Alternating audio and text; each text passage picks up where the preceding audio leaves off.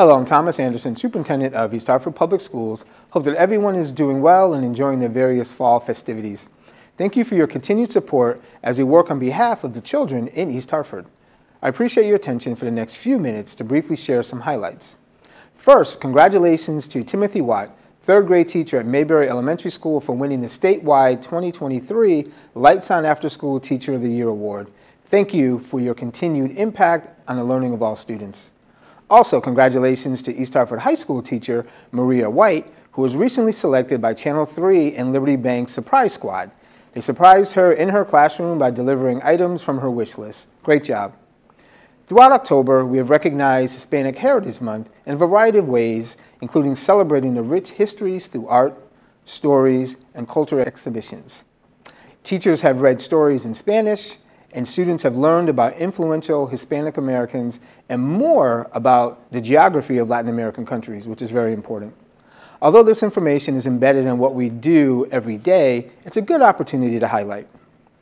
Already this year, several colleges, including Syracuse, UConn, Boston College, Vassar, New York University, and the University of New Hampshire, have met with our high school students. More schools to come, so please pay attention to the announcements. To help with the college process, financial assistance is very important to accessing college.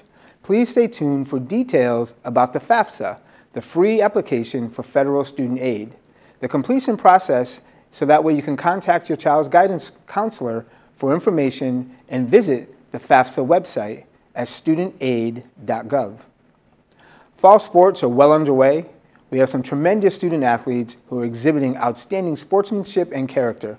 We also recently hosted a unified sports soccer tournament with students from 7 other towns.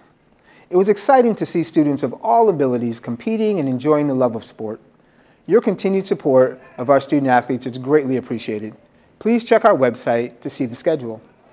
Also, health and safety remains a priority, especially as the flu and cold season is upon us.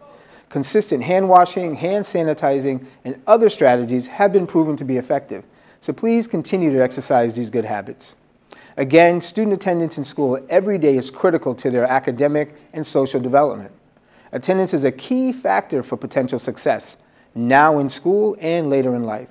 So please let us know by contacting your school if you need any assistance in getting your student to school every day on time. We want to ensure that all families have access to fully engage in a teaching and learning process. And lastly, to our families with 4th and 5th grade students, please come learn more about our 2 middle schools, Sunset Ridge and East Hartford Middle School, and their available opportunities at our parent information sessions. East Hartford Middle School will be at 6 p.m. on November 9th, and Sunset Ridge's session is at 6 p.m. on November 30th. As always, we thank you for your support of East Hartford Public Schools. Thank you.